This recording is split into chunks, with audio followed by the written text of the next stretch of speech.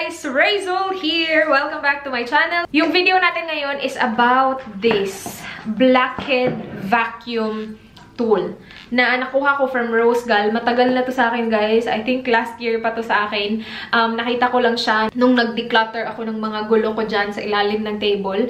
And I saw this and I was like, one day I will make a video featuring you. And today is the day. The only thing is, sobrang pahirapan to. Kasi meron siyang kasamang manual, pero wala, hindi siya nakakatulong kasi walang ni isang English na word sa manual niya. So, it looks like this. Nung sinerch ko din yung pangalan ng guys, ng tool na to, na ito, Leding-ding, wala akong makita na like exactly ganito. So, naghahanap-hanap ako sa ibang website na looks exactly the same as this. And meron ako nakita. Doon ko na lang i-refer yung instruction kung paano siya gamitin kasi dito wala talaga siyang matutulong sa akin. There are pictures, as in meron siyang mga detailed pictures, kaya lang, hindi siya English. So, hindi ko talaga siya maintindihan. Yung packaging niya maganda, sturdy, merong parang mga hair-like texture. I'm not sure if you guys can see. Wait. Parang may hair-like texture yung kanyang box. Maganda siya tingnan. Mabigat din siya.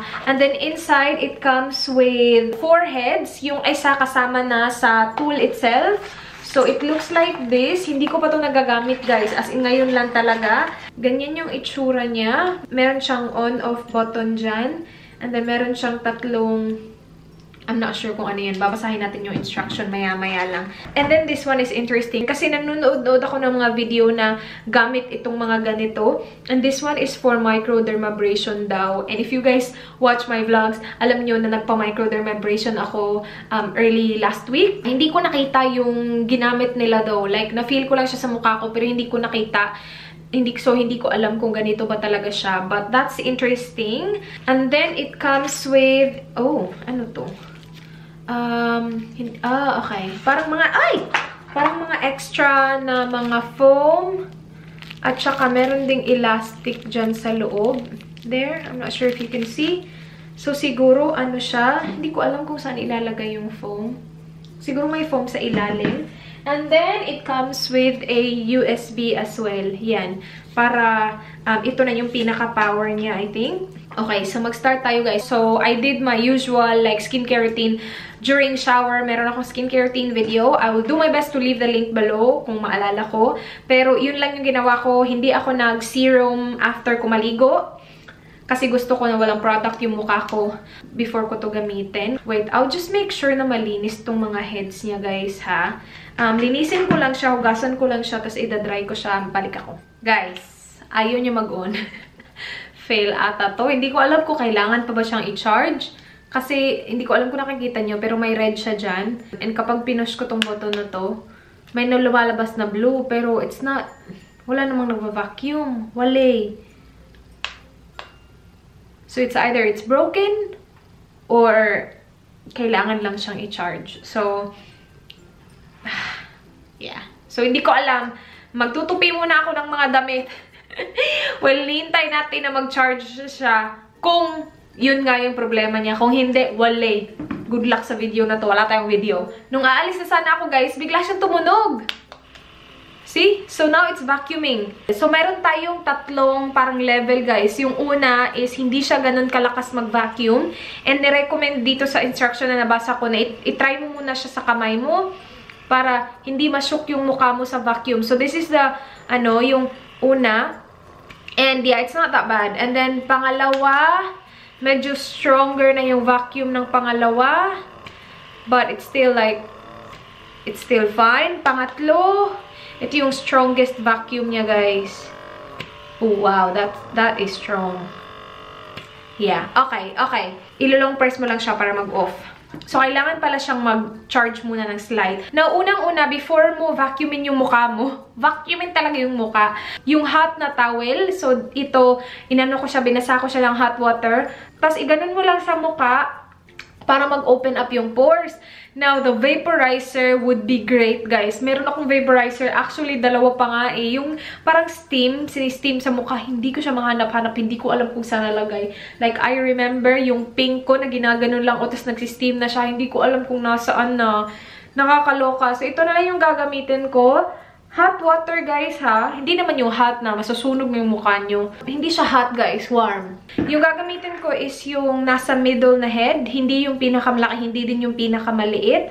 And then we will start vacuuming. Charot. So, sabi dito, move the pore extractor vacuum device back and forth around the pore. Do not leave it on the same pore in case of skin bruise. So, when using the product, please move its suction head in circular or linear direction slowly on your skin. And make sure it stays no more than 3 seconds for each skin area.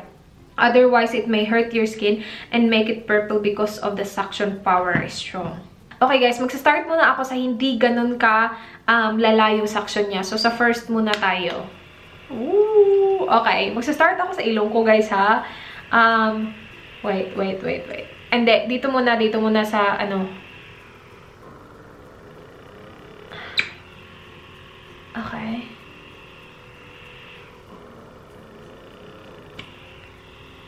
Parang ito yung ginawa ni ate sa akin, guys. Pero yung sa kanya, microdermabrasion. So, ito yung gamit niya. Yung ganyan.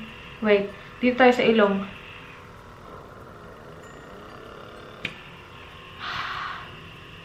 Meron ba? Wait, lakasan natin. Lakasan talaga natin. Hala, nag-red na siya. Wait. Ito, second to na ano. Okay.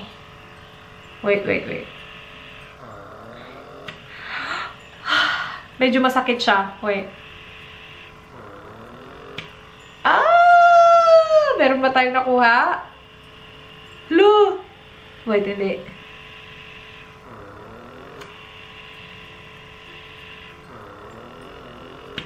Okay.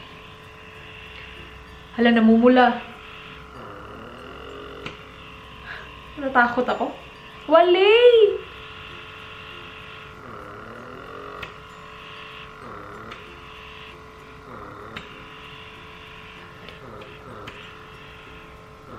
Guys, parang wala namang nakukuha. Dito guys, marami ako dito. So, try natin.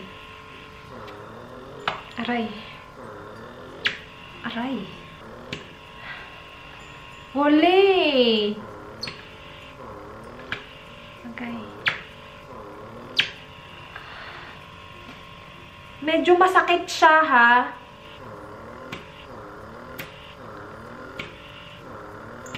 Okay. Agay!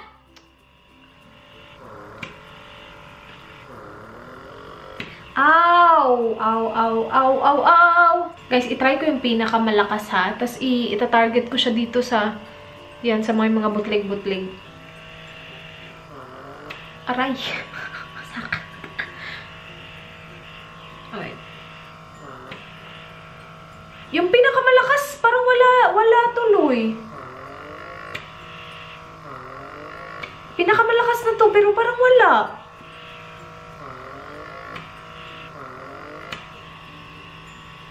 Wala naman. Guys, walang nakukuha. As in, wali. Wali talaga. Wait, dito. Sa ating 5 head. Hindi siya ganun ka-strong yung vacuum niya. Wala talaga siya. Wala talaga. Papalitan ko nga yung head niya. Palitan natin itong microdermabrasion. Patay. Patay tayo dyan.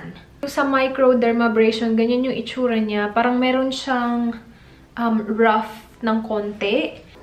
Aga. Sakit.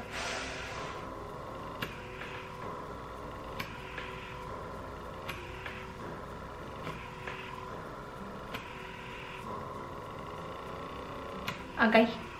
Kapag nasa suction yung yung buhok, masakit. Ganito nga yung feeling nung agay. Ganito nga yung ginamit sa akin ni ate. Parang nafe-feel ko yung parang medyo rough siya ng konti. Pero hindi naman masakit sa muka. Parang while nagsa-suction siya, parang in-exfoliate niya din yung mukha mo kasi meron siya nung rough na edge. Agay! Sakit doon, sakit doon. Guys, wale. Fail tong ating review. Wale talaga siya nakukuha. Itatry ko to kay Dan mamaya, guys. And tingnan natin kung mag-work sa kanya. Kasi sa akin, hindi siya nag-work. And wala siya nakukuha. Siguro kasi hindi ganun kalala yung blackheads ko. So, itatry natin kay Dan kasi medyo may mga blackheads na ganap siya sa mukha. So, itatry natin mamaya pagdating niya. But as of now, kung ako lang, wale. Wala siyang nagawa. Hi, guys. It's actually not the same day. It's 2 weeks later. Now, we're in the future. Yeah, we will try this tool on Dan's face. I have a towel here na nilagyan ko ng hot water para lumabas yung pores mo, babe. Yes. Let's put it on your face.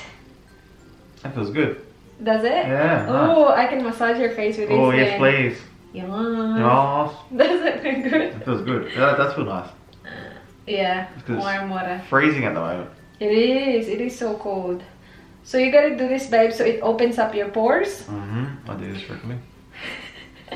Dan has like bigger pores than me, and then he's got more blackheads as well.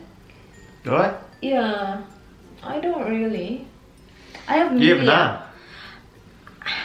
Because my foundation's really good today, babe. Let's try the small one first. So you turn it on, babe. So what is it meant to do? It suctions your blackheads. Nah. That's nowhere near powerful enough. That's the first level. That's Turn it to high. Highest? Good luck. Okay, let's see. Wait, let's... your face looks flawless. No, it's not. Okay, let's see.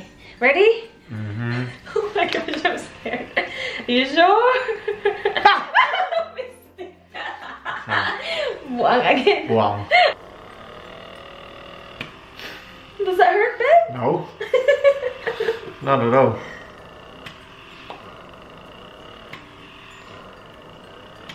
Oh, you do have some dry patches. We'll see if it will pick up those. Okay. You have dry patches. Is it working? Gosh, no, it's picking up some of your dry patches. No, here, babe, look. Nah. No? Just a little bit. Probably just loose skin, but not really. Loose skin, yeah, that's what I'm talking about. Nah. This item is a fail. I think it's picking it up. I don't think it is. You have some dry So, patches. does this put out blackheads or? Yeah, blackheads. Are you doing it on my eyebrows? You have some dry patches on your eyebrows. I just want to pick it up. Yeah. But no, it's not. It doesn't work for blackheads. Nah, no way. Chakra product. Oh my gosh, I think it does. Oh my gosh, wait. You reckon?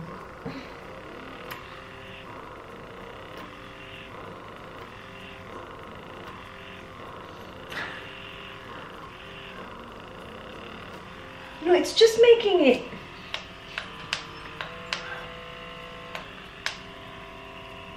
Nah, it's not working. Huh? Because when it doesn't work. No, I can't believe that. I can't believe that. Wait. Mayroon siyang mga, he has a lot of dry patches on his face. And it's like flaky. But it doesn't even pick that up. And that's like easy to pick up, the dry patches. It's not very strong.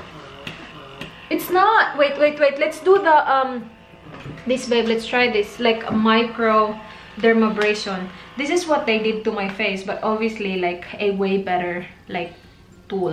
Okay, ready?